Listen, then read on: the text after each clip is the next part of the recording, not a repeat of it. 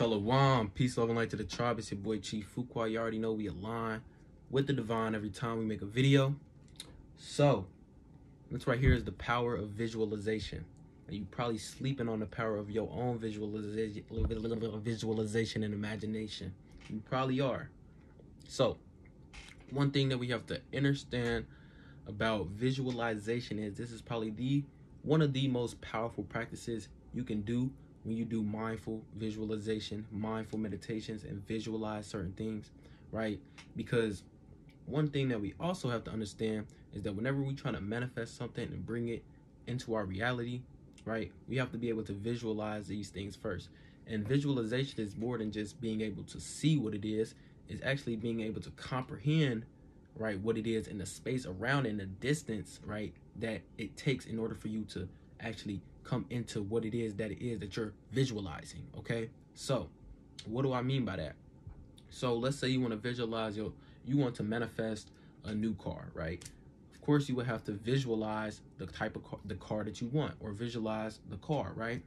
It goes deeper than just being a car, right? It'll be the color of the car, it'll be the smell of the car, it'll be the mileage on the car, it'll be the model of the car, it'll be the year of the car. You would have to visualize all these things, and then you would have to visualize yourself behind the car and driving the car, because if you can't actually see yourself driving this thing, you feel me, then you setting yourself up for failure, right? So when it comes to visualization, right, there was a study done in the early 2000s where they made two groups of people, right? They made two groups and they did studies on both these groups.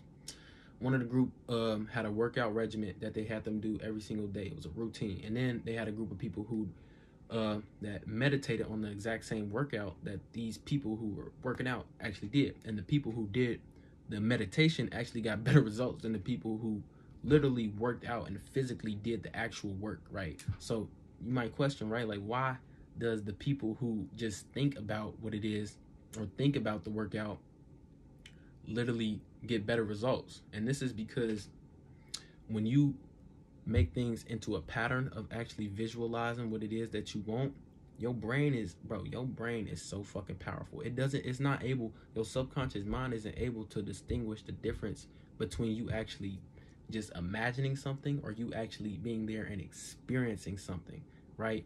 So the people who were meditating on working out were probably meditating on every single rep, how hard it was to actually do this, and they probably became stronger just by increasing their mental capabilities of what it is that they were doing. So don't sleep on the power of visualization, okay?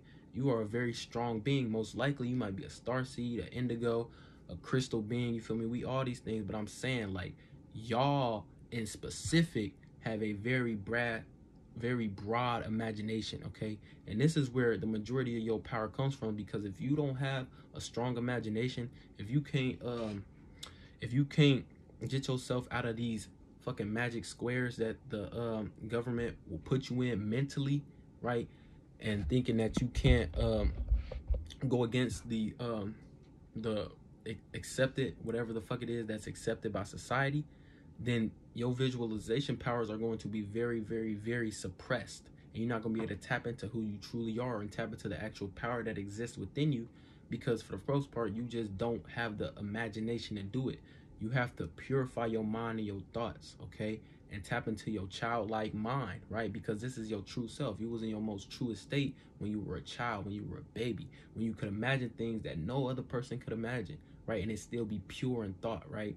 So basically what I'm trying to tell you is that once you begin to tap in to the power of visualization, the power of stepping into your actual thoughts that you created, you a powerful motherfucker. Anyways, it's been your boy Chief Fuqua. You already know how I come, and I'm out.